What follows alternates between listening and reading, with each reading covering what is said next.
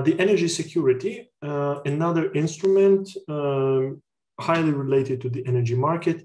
Again, a reminder from one of the policy measures of the European Commission, where it said that the European Union's prosperity and security hinges on a stable and abundant supply of energy. And here I want to talk about 5 A's of energy and energy resources.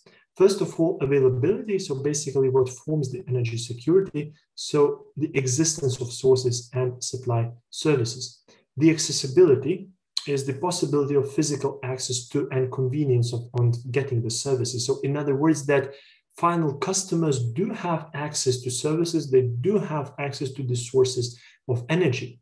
The opposite of the accessibility is energy poverty. So the situation where the customer does not have enough of energy or does not have access to energy sources.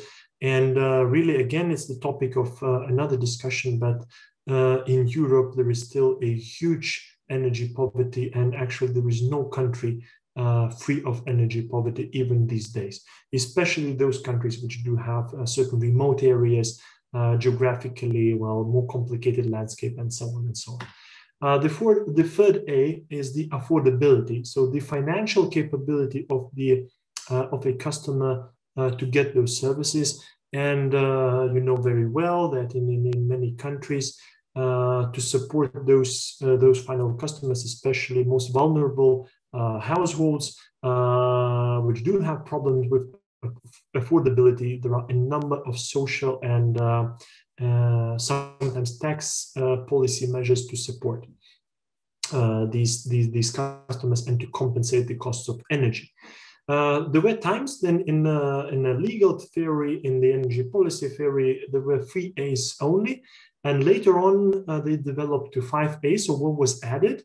The appropriateness was added, so the correctness of the service in response of the actual demand. So in other words, me as a customer, I want to get the energy to the extent I need, to the extent it better reflects my actual demand.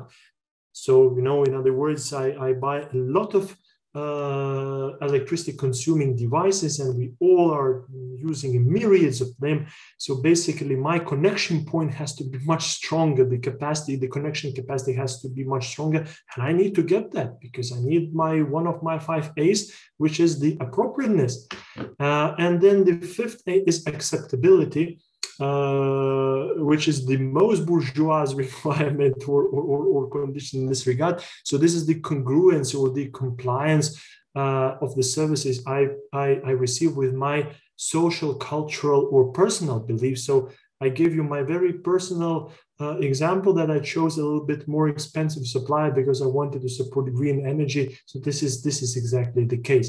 The acceptability of the service you provide refers to many sometimes crazy beliefs which you are nurturing in your head.